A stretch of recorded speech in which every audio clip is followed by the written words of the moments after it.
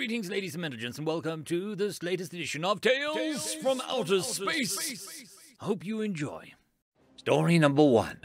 Zaphod brings his heritage gun to Gun Day, written by Slow AD 2584. It was a bit of a tradition, a way to blow off steam at a bar at the edge of the proving grounds, high above the galactic plane. Several other alien races participated. It was cool and always interesting.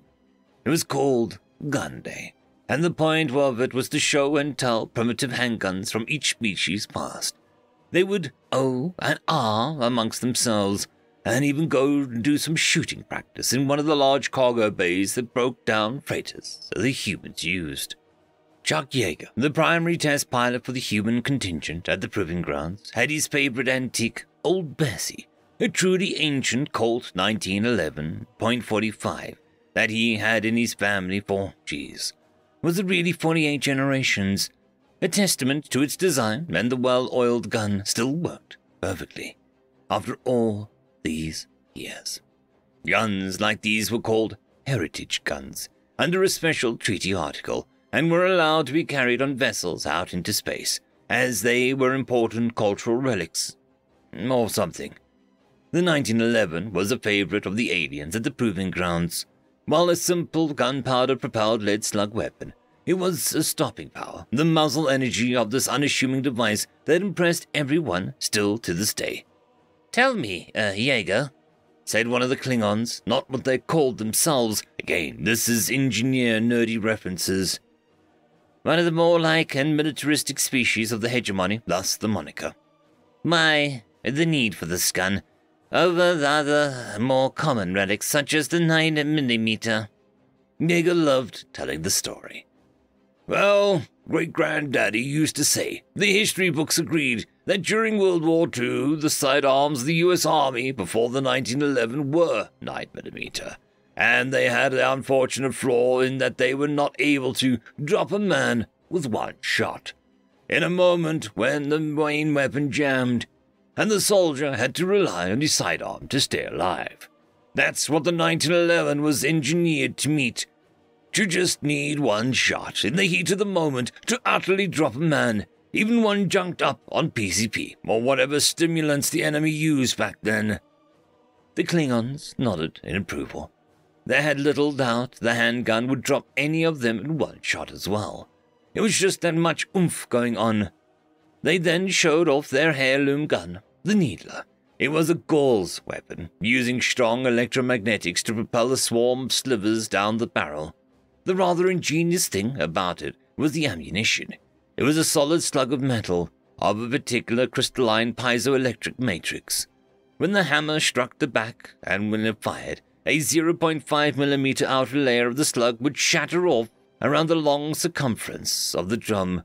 Hundreds of razor-sharp needles of metal that were all accelerated down the gun to the target once freed.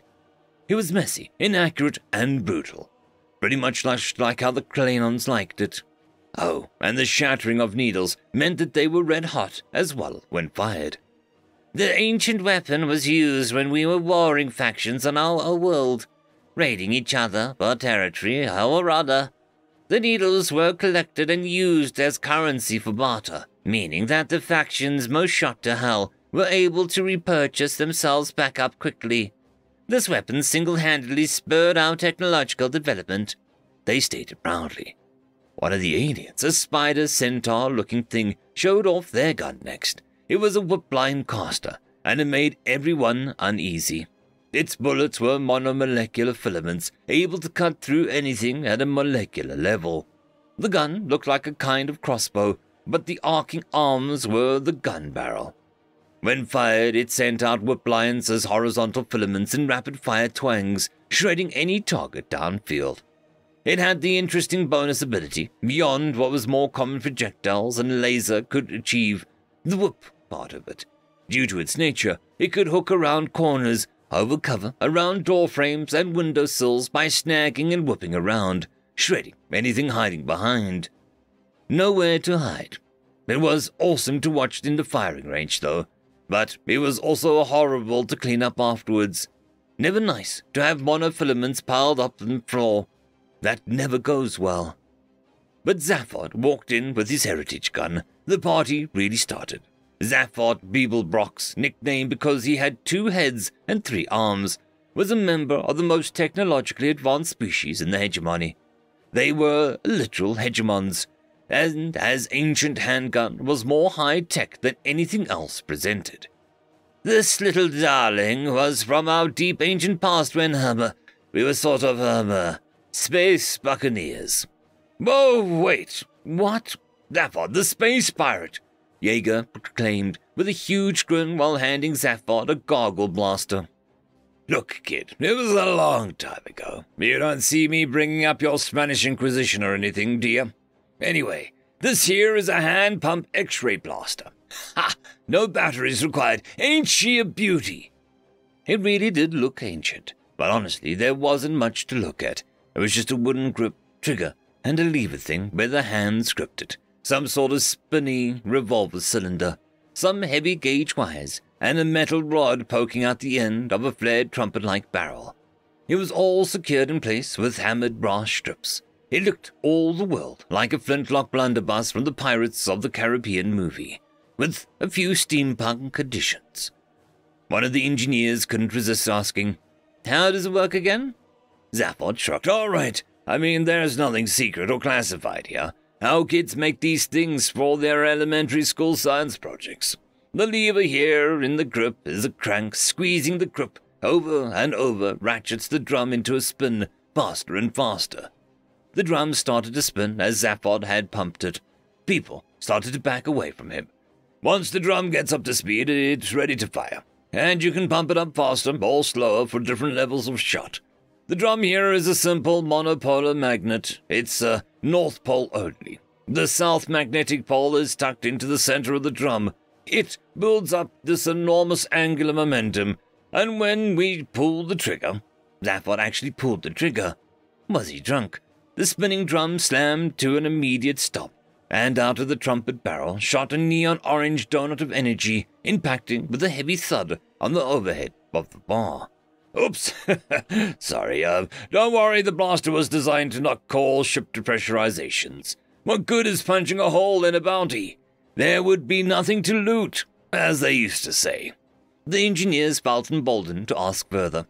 So, how does the drum stopping shoot the gun? Oh, that, I guess you kids don't have any of those, do you? The spinning monopolar magnets with coils around it makes up an old technology called a monopolar generator.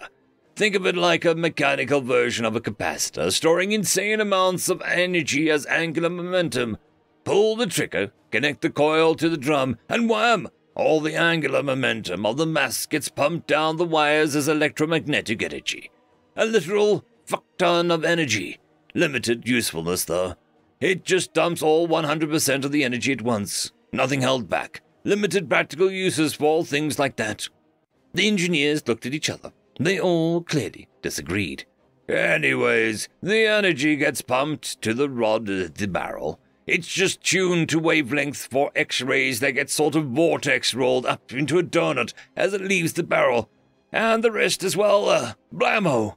Wait, Jaeger said, just now catching up. You said kids make these as science experiments? End of story.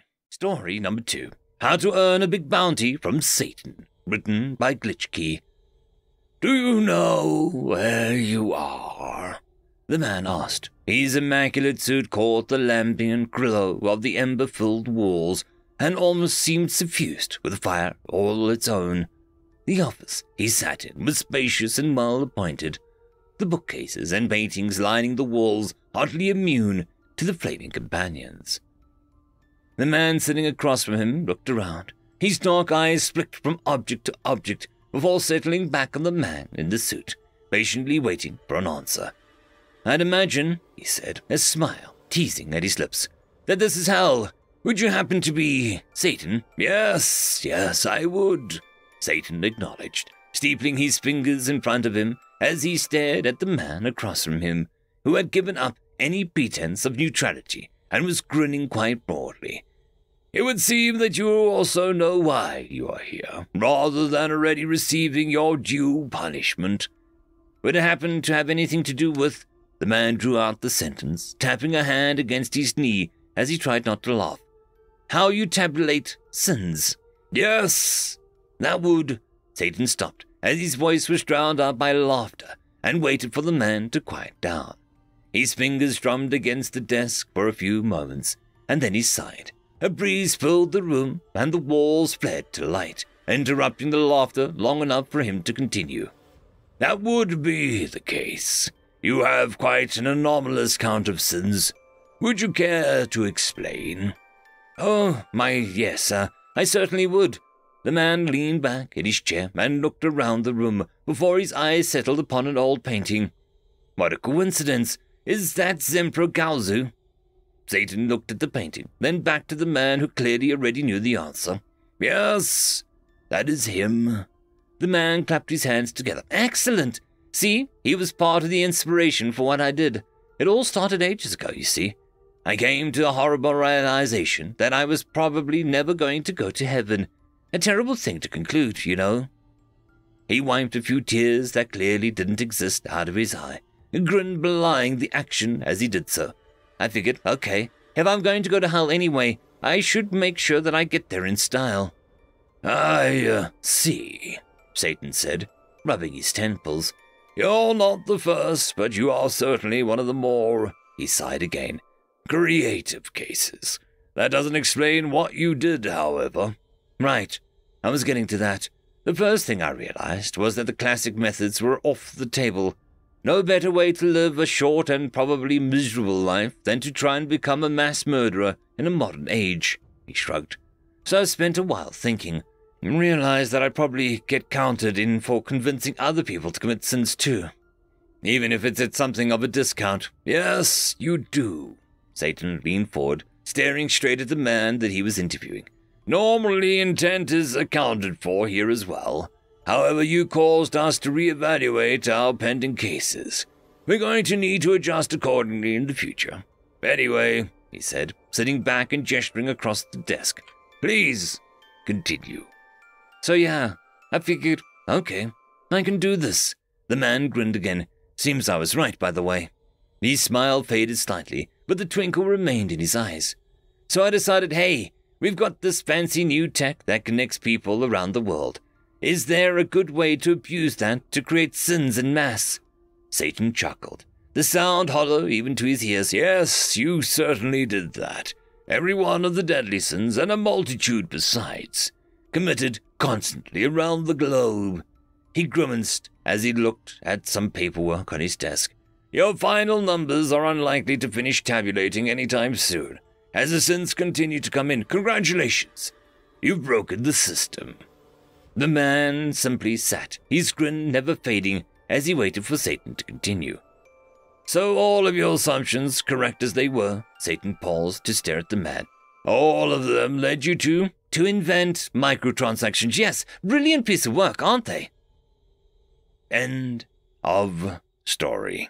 I would just quickly like to thank the T5 channel members and patrons. Caspar Arnholtz, Cam Maxwell, Parky, It's Difficult to Pronounce, Lord Azrakul, and Arcadian.